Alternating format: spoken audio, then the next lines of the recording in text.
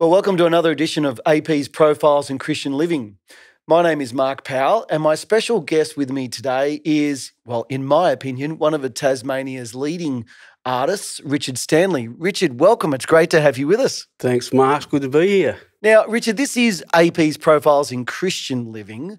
We'll get to your art in just a moment, but I'd like to start with your faith. How did you first become a believer in Jesus? Well, it was a bit of a story. I've got three older brothers. I'm the youngest of the four, and the brother after me, Robert, he's an artist and 10 years older than me. He went to Western Australia. I was brought up in Victoria, in Geelong, and he went over to Western Australia, and he kept sending me letters saying, you should come over here. It's a great place. I wasn't a Christian at the time. And when I went over there, he was having Bible studies. And I used to, I didn't want to know about the Bible. I was only 22, you know. But I used to listen to the door at the studies, and the things they were talking about, that's talking about me, you know. But when you go to open the door, oh, no, I'm not listening. I'd walk away. And sure enough, he said, take this Bible. What harm can it do? Have a read of this Bible. So I went away up into the bush with a metal detector looking for gold. And just on my own, out in the middle of nowhere, pitched the tent, had me a detector. I'd go out every morning, bottle tops, cans. I'd spend hours. And at night, I'd come by candlelight and I'd read this Bible. I thought, wow, that's pretty amazing. And put it down again. Next day, I'd go bottles and cans again. And every day, it was less and less time prospecting and more time reading.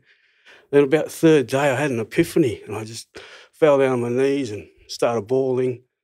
I realised who Jesus was. So I went straight back to Perth, told my brother I want to get baptised, and that's where it all started. So you did find gold. That was the other part of the story. I went looking for gold, but I found the real gold. That's what I meant to say, yeah. Can I ask, just to drill down on that a bit, what was it about Jesus and the Bible that really convicted you or struck you? Just all the questions I had about life, the silly life we're all living, and the truth just hit me like, oh, I've got the answer. I know why this is all happening now. We're only passing through. We're not meant to be here forever, we're going somewhere else. And just the words of Jesus just got me in the heart. Yeah. Okay, so that was when you were 22. You're now a fair bit older than that. Just right? a tad. Yeah, just a tad. How did you get into art? Well, again, my brother Rob, he's an incredible artist, but he's a surrealist, so very unusual, like Salvador Dali sort of stuff, bent arms. And so he's got a gallery in Western Australia. But when I was a little kid, I'd do drawings, and he'd say, that's really good, keep it going, As I was growing up, he was always encouraging me, whereas usually it gets to a time you go to school and put that art away, get a real job, study this and that. But he kept it up. So right through school, I got top marks for art. I thought, I should do something with this. And, I just kept painting and started selling work. And I thought, I'm onto something here. And I've been doing it ever since. So, 30 or 40 years, yeah. Now, when I was on holidays up at Bicheno recently, and I was staying in this lady's house, and she had a number of your prints all around the house. And I was immediately struck, not just by your style, but the beauty of it. And in particular, the light, which is, I can't explain it to somebody that hasn't been to Tasmania before, but the light down here is unique. And you have captured it in a way that I haven't seen in other artists. Can you explain how you do that and why that's a particular focus for you? I think it's because I really, as you see in this picture, I love tone. I love that blend going down to change colour, but with no lines. So I always start with the sky and the water. That's why my work's set as very calming work, because I like reflection, and you can't get that with a rough sea or, like storms. So I tend to do a lot of calming type paintings, but because of that tone, which is my strength, I think that's what I'm known for. So that's why you like the light, because you do get a lot of nice light and colour. Yeah, and I've also heard you talk about, now this is a little bit more technical, about composition and how important composition is in artwork. Can you explain a little bit about that? Yeah, composition is the shapes you put in there. Like if you're going to put 3 trees in a landscape, you don't put 3 trees all the same size. It's much more interesting. You have a big tree, a medium, and a small, and mix them around. Straight away, you get depth. So whatever's up closer is bigger, and what's further away is smaller. And same with the light. Closer is darker, further back is light. So all these is lighter. So all these things give you that depth. So you get depth of field. There's so many questions I want to ask you. That's great, right? Because, okay, you start selling art as a young man, and you think, oh, I can make a living out of this. But now you live in a small town called Cygnet, down south of Hobart. Tell us, how did that come about, and what your life looks like now? Well, before we came here, when I went over to WA, I lived with my brother for a while. I ended up working in the mines in Pilbara, an iron ore mines. So I was on shift work 12 hours a day, and then at night or my days off, I'd paint pictures of local scenes, and the miners would buy them, just little ones. And I was just doing it as a hobby thing. So that's where I really realised I can make some money out of this. So as far as Cygnet goes, like I was over there for 15 years, WA. I worked as a builder. I built my own house at 23 down in Denmark, down the bottom, right down the bottom of WA near Albany.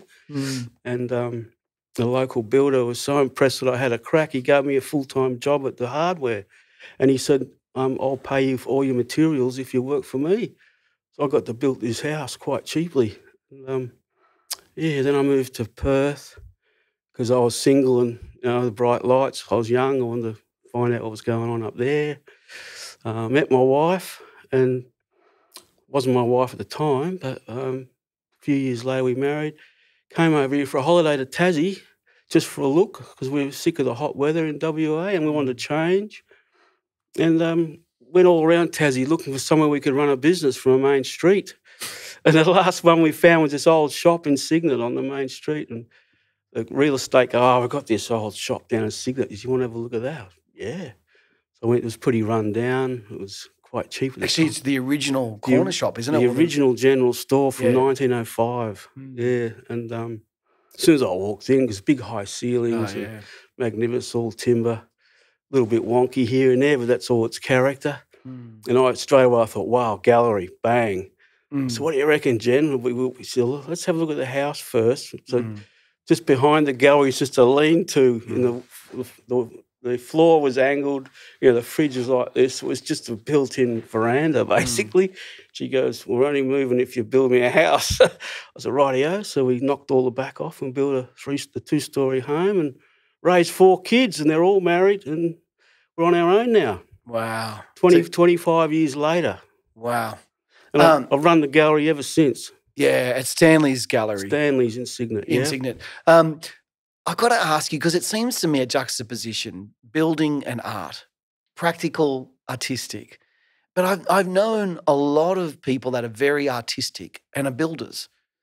How do you think those two things go together? Well, I never thought of that.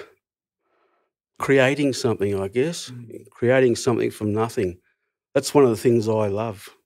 I see an image and I can take it right through. I can take the photo. I can do the painting.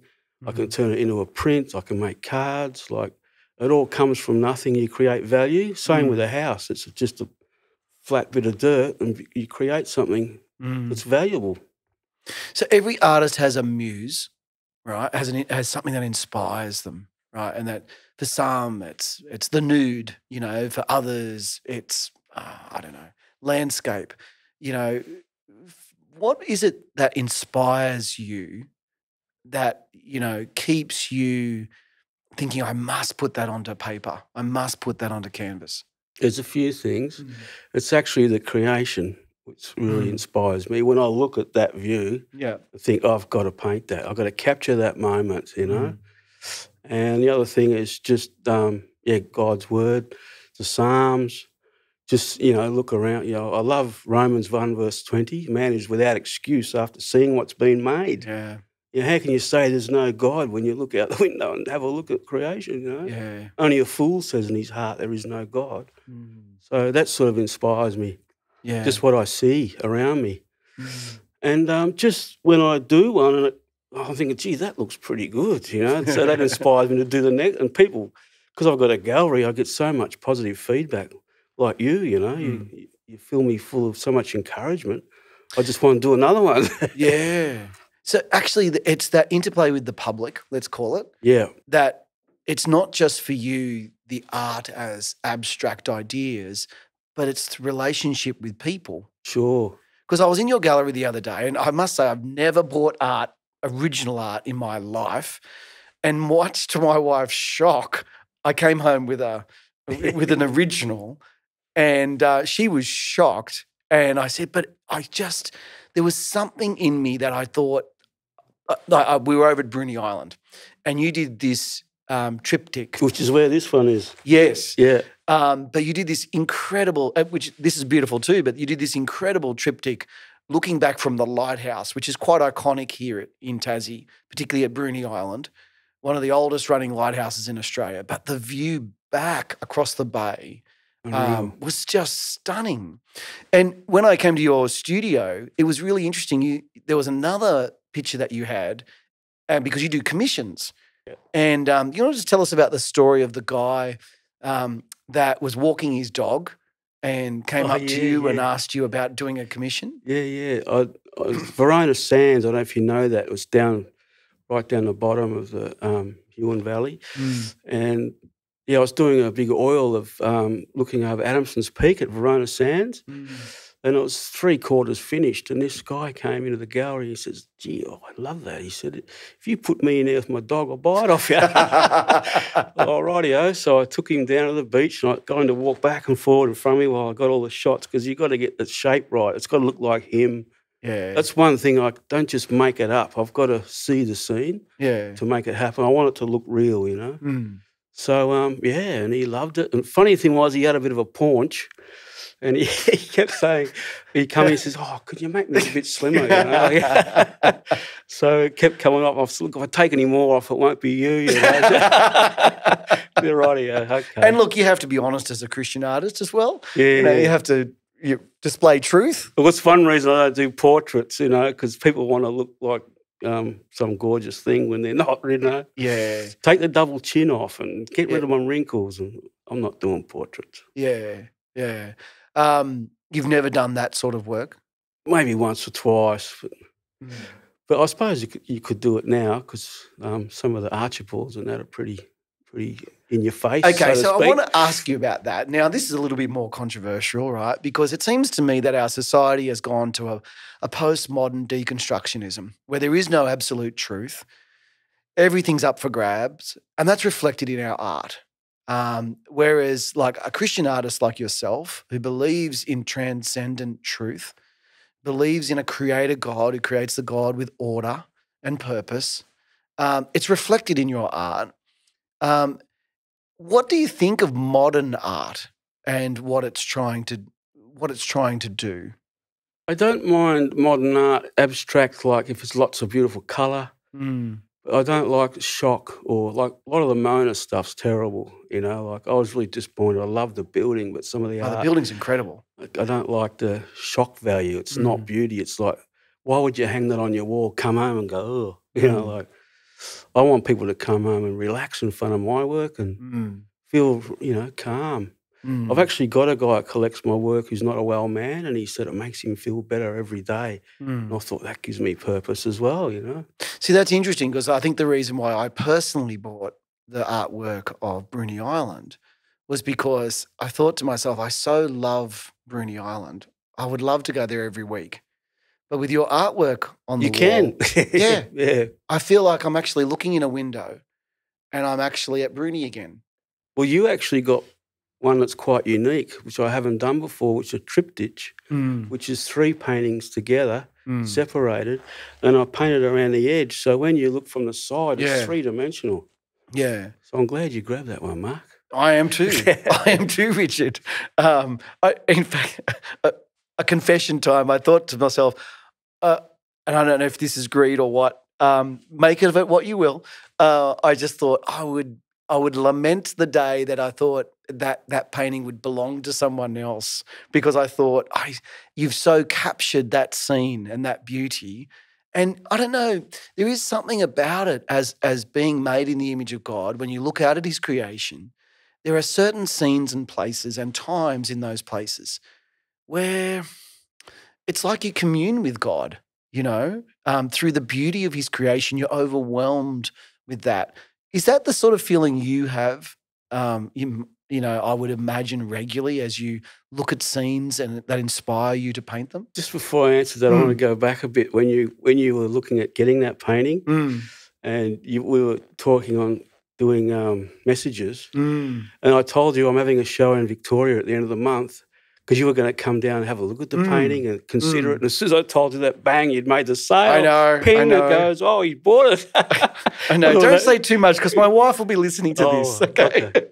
Is she not happy? Well, she's happy now. All right. Now that she's seen it and she loves your work. But again, it's just the fact that I've never bought original artwork before. Might be the beginning of something. But I said to her, I tried to economically justify this by saying that, I don't think you ever lose on buying original artwork. No. If the artist is good, it's actually, there's a sense of pragmatic financial investment in this, that it never loses its value. So part of me... Well, it's been going up for many years, so hopefully it's a good investment for you. Yeah, let's just keep that trend going, Richard, okay? No, but there is a sense of investment in the future. Again, I'm thinking more philosophically now about artwork and that it has a longevity to it. Yes. Like I see a lot of the Mona stuff and it's so timely that it'll never be timeless. It's so shocking against the now that it will never have relevance or beauty in the future. People, I think, will look back at a lot of it. Like, for instance, and I'm even loath to mention this, but they're infamous for having a wall of vaginas in their main gallery. Yeah. And I'm thinking, in 50 years' time, are people going to look at that and say, that's beautiful? Well, I know why he's doing it. Right. Because it creates conversation and that brings people. Right. Ooh, we better have a look, Yeah, right. So it's just publicity, really. Yeah. But it's not good, so. Yeah. Yeah. So you're also an art critic and judge. Yep. What do you look for in other paintings that is it purely subjective, or are there things that as a judge you're looking for in other artists? I think I like to see the effort. Right. I don't like just seeing paint splashed on. He's done it in 10 minutes and it's $5,000, Yeah. Like, that annoys me. Whereas I labour over mine, it takes me a few weeks sort of thing. So, yeah, I like to see, unless they just nailed it. Like Picasso, he draws a dove like that and it's like, wow, incredible. But, I look for effort and time and I like it to be something too. I'm not really big on I don't mind abstract, like I say, colour and shape, but I much prefer realistic scenes. That's because that's what I do. I'm going to put you on the spot here, ask you something I haven't prepped you for. Who do you think are the leading artists that inspire you or you admire today? Well, I love the early pioneers, Arthur Streeton, McCubbin, Roberts. They're my gurus. Yeah. But they work plein air, which I've done before, but I find it problematic working outside with wind and flies and just to catch that light. It's only like that for 15, 20 minutes. So you have to be an impressionist. You've got to put it down really quick, whereas I'm more photorealistic, so I need time. So, yeah, but I love the early Heidelberg School Australian artists. Okay, if we step back a little bit and we talk about Christianity and art, it seems that today Christians are really reluctant to, particularly Protestant Christians, if I can put it that way. Maybe it's because of reluctance to display image, right? But why would you agree that Christianity and the arts today has an uneasy relationship? Oh, not necessarily. Do you think it's supported? Not if it's encouraging or, like I say, it's a creative piece or a landscape or something. But if it's shock value, yeah, I'd say it puts people off. Yeah, Christians puts them off. If, like vulgarity art, who needs that? I don't understand that. Like I said, it's to get people in. I want to shock them. Have you seen that? It's disgusting. It's a bit like a car accident, We shouldn't look, but we all want to have a look, what I mean? That's how they work. Yeah. I'm just thinking about that.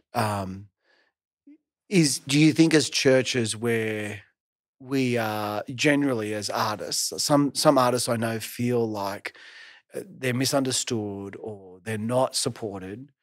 How do you feel as a Christian with your own local church community? Do you feel supported I and do. mm, Yeah, I do. But some of that's just being an artist in general. We tend to be very insular, very mm, not outgoing, mm, because we do work on our own a lot.